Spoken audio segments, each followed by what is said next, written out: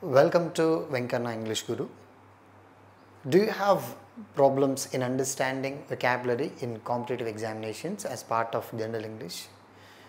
Do you face a lot of problems in the process of how to answer reading comprehension passages as part of general English when you are writing, when you are preparing for a lot of competitive examinations in English? So if yes, this video is for you. I am Dr.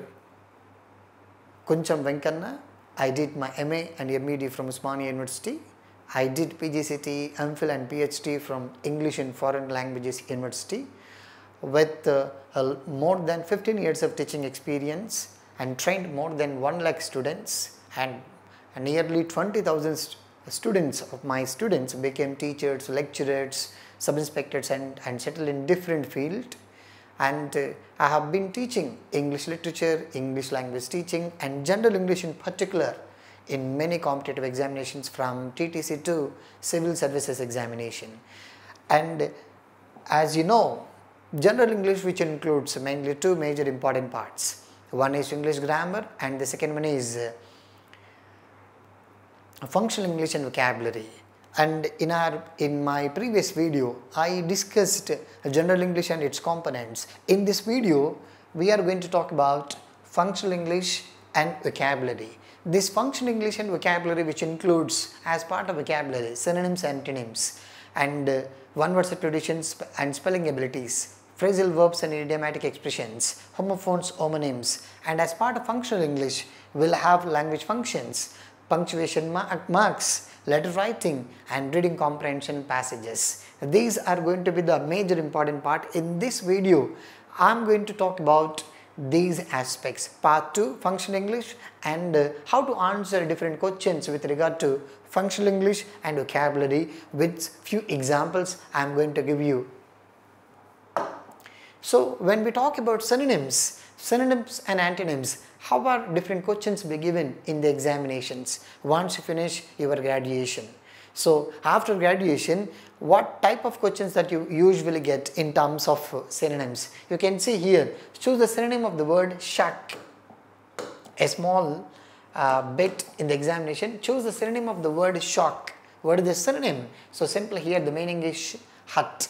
Next, the grief struck people stood aghast at their paddy fields which were about to be reaped, engulfed by the massive floods. And what is the synonym of the word engulfed?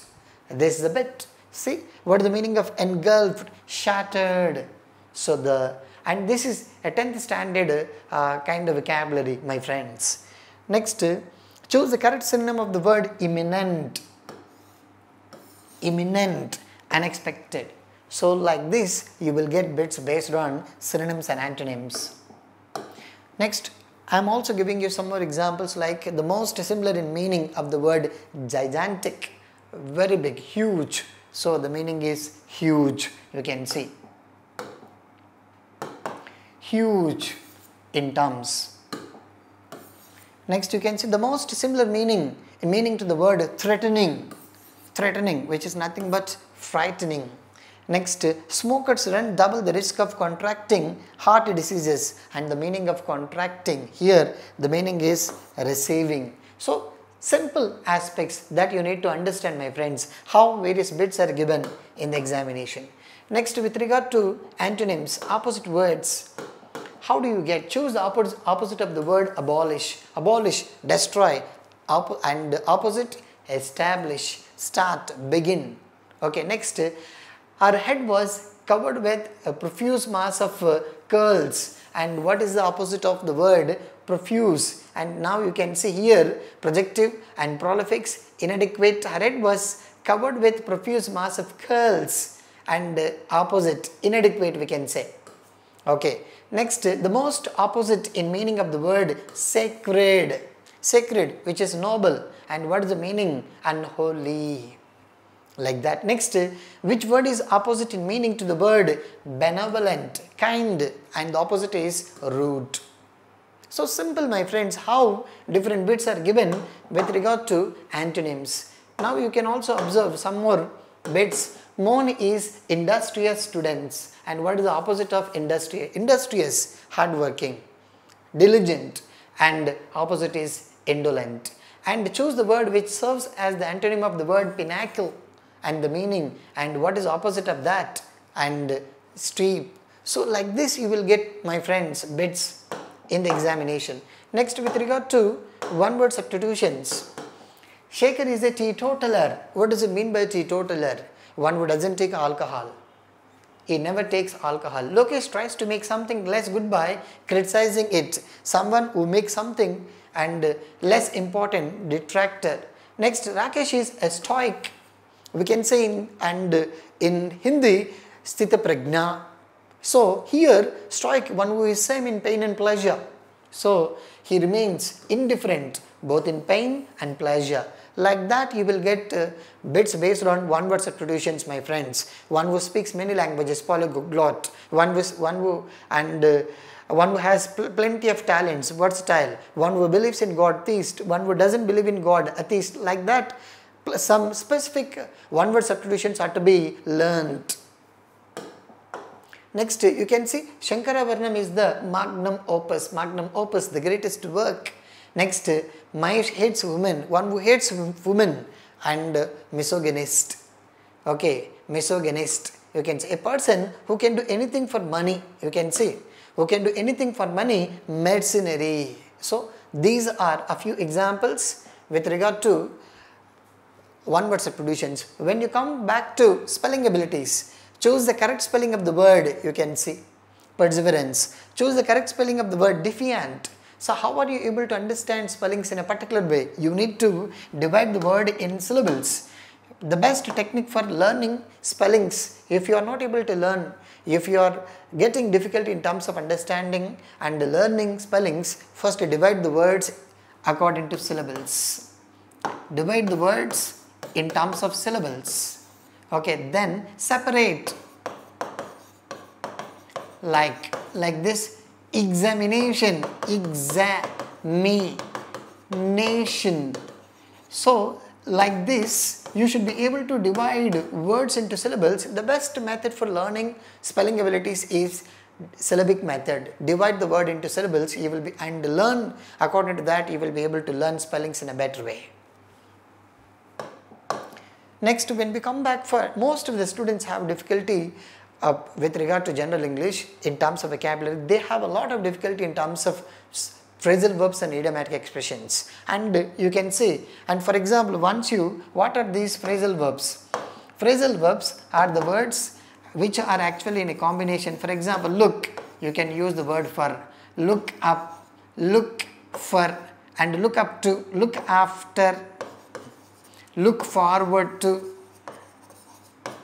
Okay. Look up to, okay, look into. See, phrasal verb which is actually a combination of the main verb with a preposition.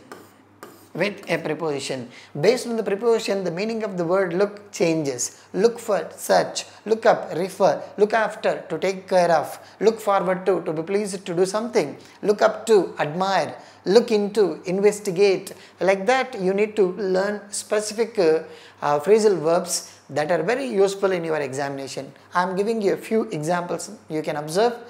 And there used to be a beautiful house at the end of street, but it dash, closed down, destroyed, demolished. Next, the jury investigated the scam. The jury investigated the scam and found the people who were involved in it. And the phrasal verb investigated. What is the phrasal verb that you can use in place of investigated? Look into.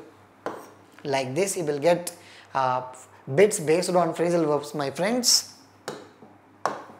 Next, some more examples I am actually quoting for you. Next, the police did not give in. Give in. What is the meaning of give in? Say, take back or forgive. You can understand forgive. Next, the phrase draws out, clears out. Next, look after. We've been talking about to take care of someone. Next, to take care of. Like this, you will get bits based on phrasal verbs. Next, with regard to idiomatic expressions are very important in today's examinations. If you go for central examinations, RRB or central, if you write any kind of central examinations, even from TTS examination to CSET examination, at least 2 or 3 bits are from idiomatic expressions. How different bits are given? For example, say, two sisters drove a hard bargain over the sharing of property. Drove a hard bargain, which means work hard to negotiate. Work hard to negotiate an agreement in one's own favor. Drive a hard bargain. Next, you can see the idiom kick the bucket. The meaning of kick the bucket, it means to die. Okay, to die.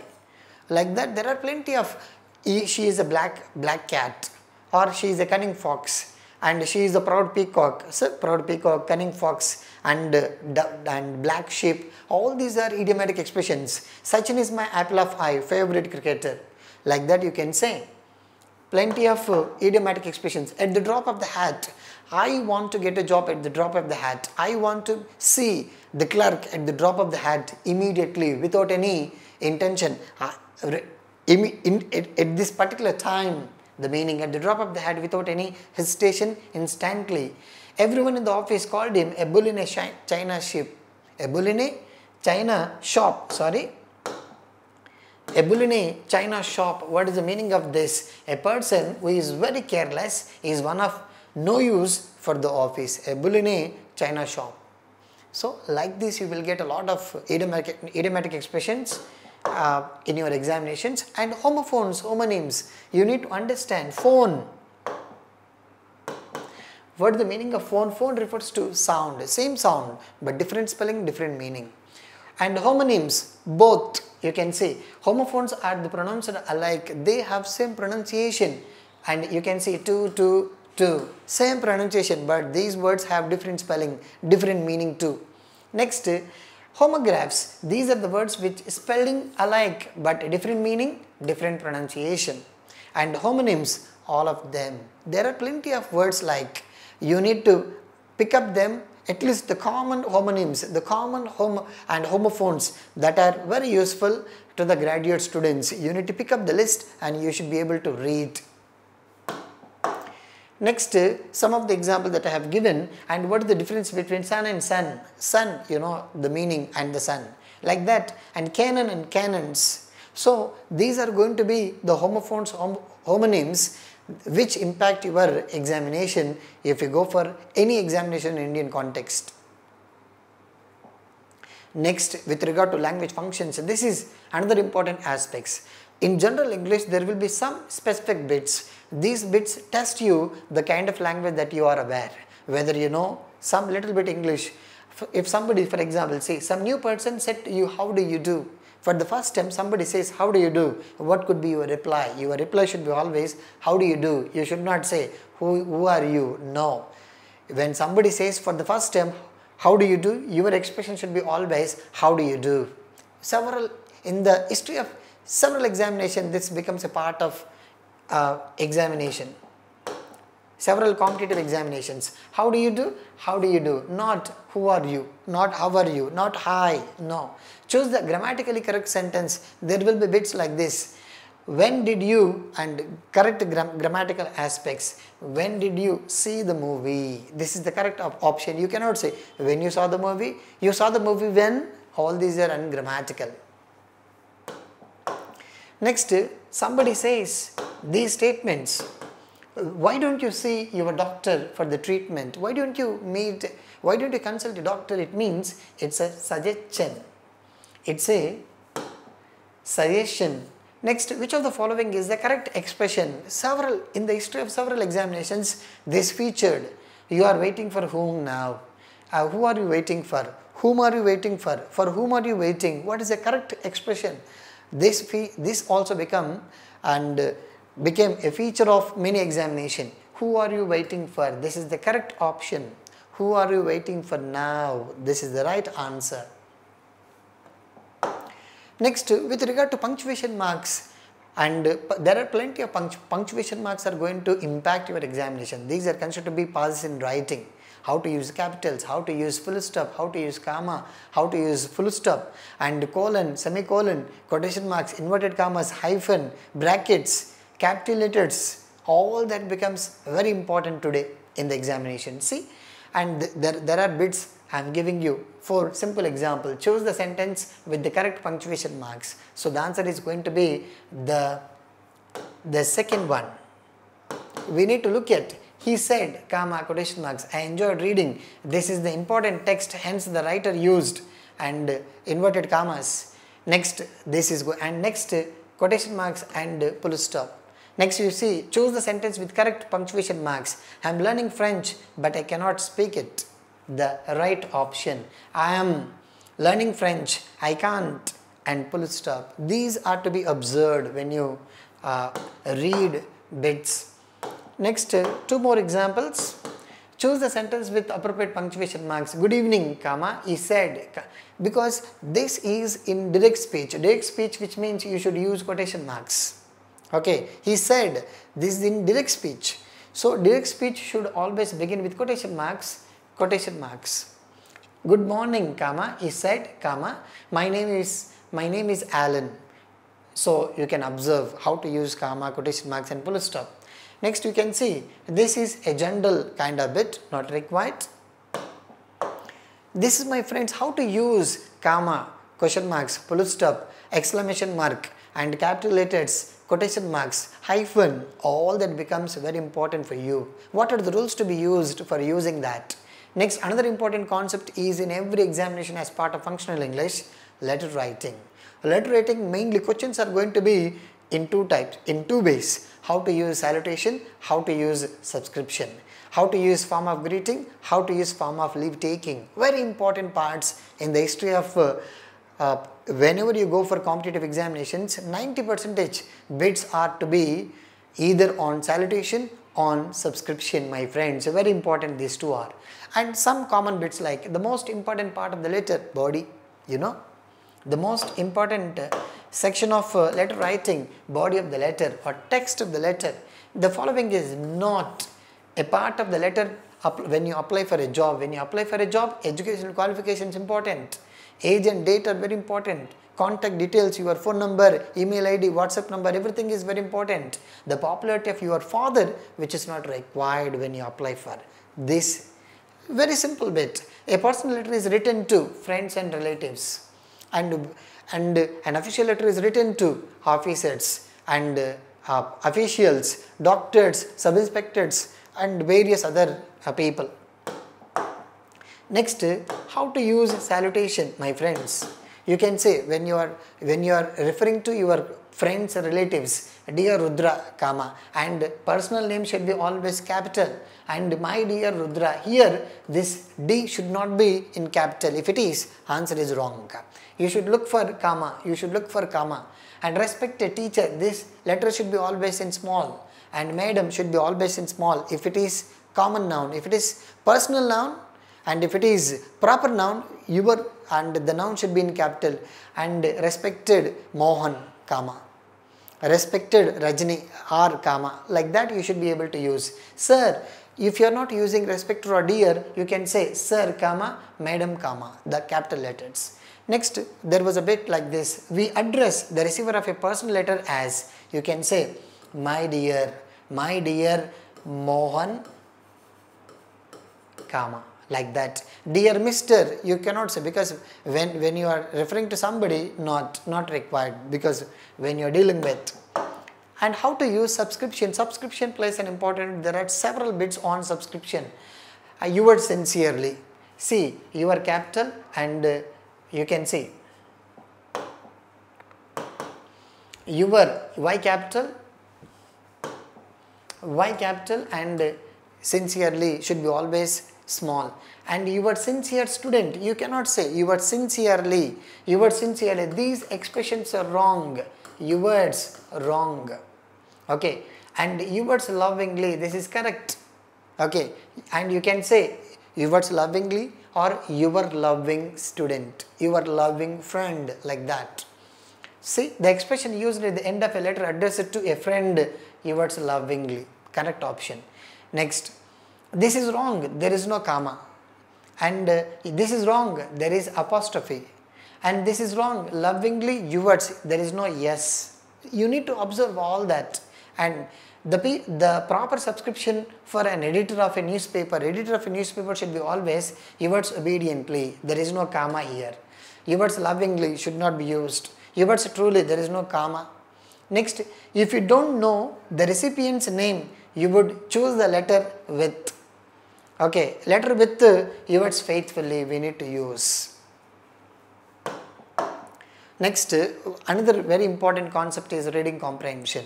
Whenever you read reading comprehension, how to read this reading comprehension passage, and the length should be always minimum 150 words, my friends. Most of the times they take this reading comprehension, take it for granted. They don't focus on, directly they go to the exam, they read the passage and they write, which is wrong. You need to cultivate some habits. If you want to score reading comprehension passage, cultivate the habit of reading newspapers. Unknown, because you will get unknown passage. When you get unknown passage, you will get experience only when you read in the newspaper. Read newspaper, one article that you like, maybe about movie, maybe about sports or about politics, about economics. You read the article, choose the article of the newspaper that you like and read regularly, at least for 15 to 30 minutes every day if you really want to score good marks as part of reading comprehension. Next, focus on skimming and scanning, very important, my friends. Focus on reading comprehension. Focus on skimming and scanning, very important. You should have the habit of looking for what is the story about and what are the questions, very important, because when you read this reading comprehension passage, first read and don't answer questions. Answer questions which begin with what is the story about and where did the king go, what happened to the king. For example, what and when, where, who. If the question begins with these words, first answer. If the question begins with, if the question is like what is the story about, you cannot answer. What do you think about the story? You cannot answer. How do you think? You cannot answer. When you read the paragraph 3 times only, you will be able to answer these questions at the end. So first your answer should be related to the factual questions. What happened to the king? Where did he go? And who went to the forest? And these types of questions you can answer. And you can answer at the second stage, and what do you think? Why do you think? How do you think? And which of the following is not discussed in the paragraph? Which of the following is discussed in the paragraph? What is the central idea of the paragraph? These types of questions can be answered at the end, my friends. Next, focus on, and you can answer this based on these 2 important techniques, skimming and scanning. First, get the global idea. Read the paragraph as quickly as possible. Normally, a reader, when you want to read, when you want to score good marks as part of this reading comprehension, your reading speed should be 400 to 500 words per minute minimum. If you are preparing for CAT, MAT, EXAT, civil service examination, your focus should be always on double. For 800 to 1000 words per minute you need to read.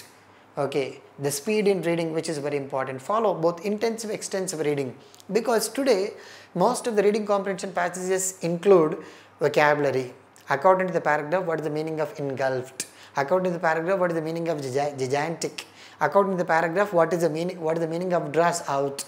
Like that you will get bits. So to answer this, you need to have intensive reading, you need to have extensive reading.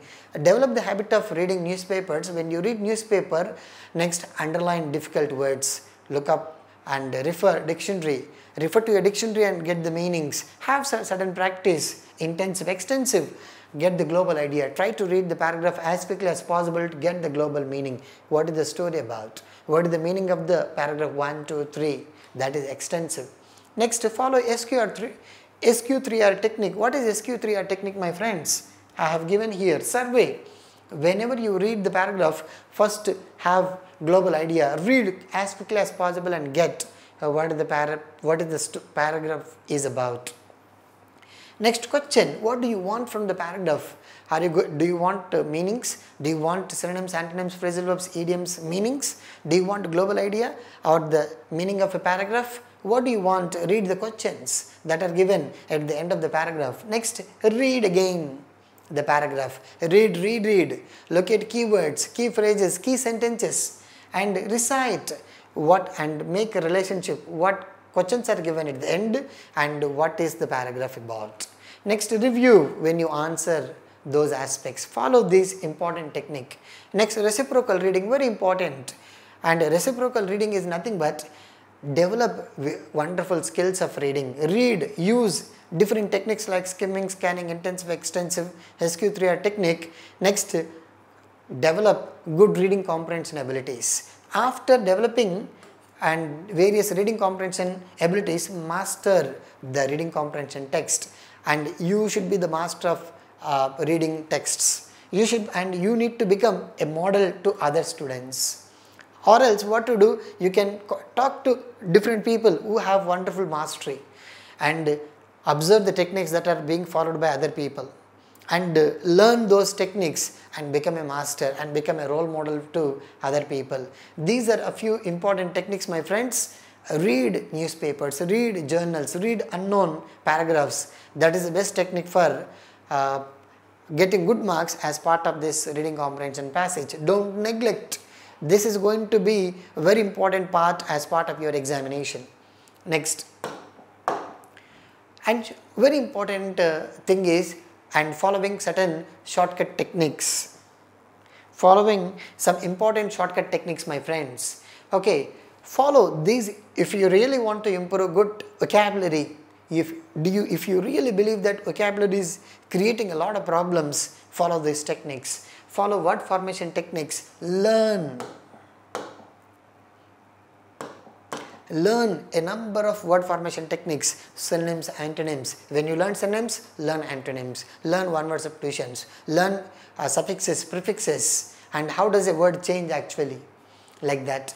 Next, collect and read. There are plenty of academic word lists. Very important, my friends. Academic word list. If you really believe that vocabulary is creating a lot of problems to you, then focus on academic word list. 2 academic word lists that I suggest you. Academic word list suggested by GSL, General Service List suggested by Michael West. This list includes 2000 common English words, my friends.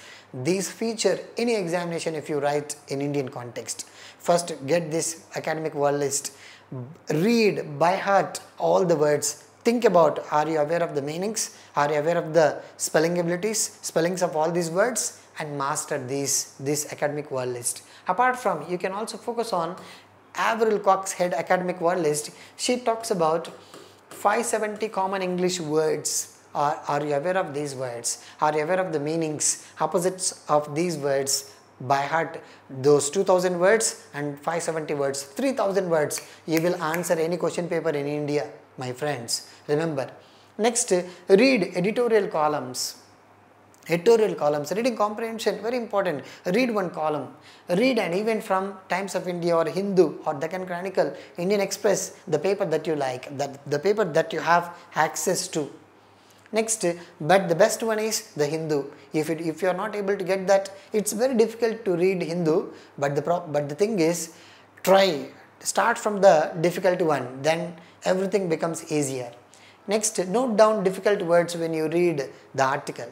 Next, meaning, use, note down grammar items, the difficult grammar that you are not aware. Talk to seniors and refer dictionary, refer different grammar books to understand those difficult words, those difficult grammatical items.